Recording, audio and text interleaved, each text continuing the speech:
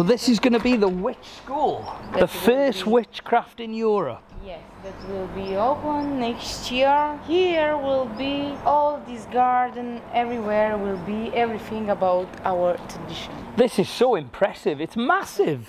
Is it 3 stories? And you have an underground car park as well? There will be like a kitchen. A kitchen down there? Yes, because the people, they come over and maybe they want to stay more than one day. And so they can sleep in here as well? Accommodation as well. Oh, wow. And this is our dream that we dream together with our mother. That's amazing. We decided to open the first school of witchcraft. So who owns this, like you and your sisters and mother? So you built this, you built this all yourself? Yes.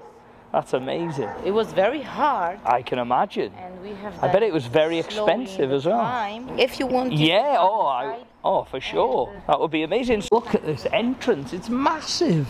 This will look amazing when it's finished. So how many students are you hoping to have in this school? Depends on the group. We are 4 and us 4 we will teach. We will be the teachers. Okay. And you think it will be full? Yes. So will this be a classroom here? The classroom will be upstairs. Upstairs. Yes. So this is like a lounge. Here, I told you, will be like a museum. Museum downstairs.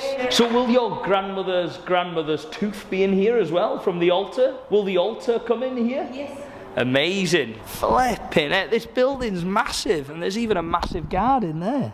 Let's have a look upstairs where the classrooms are. So all the classrooms upstairs. How many classrooms in total? 4. 4 classrooms. So this is the first level. I'm guessing this is going to be one. We've got another one there. Oh God, what the hell's that? I think Father Christmas is on the floor there. And again, you've got the view out the back.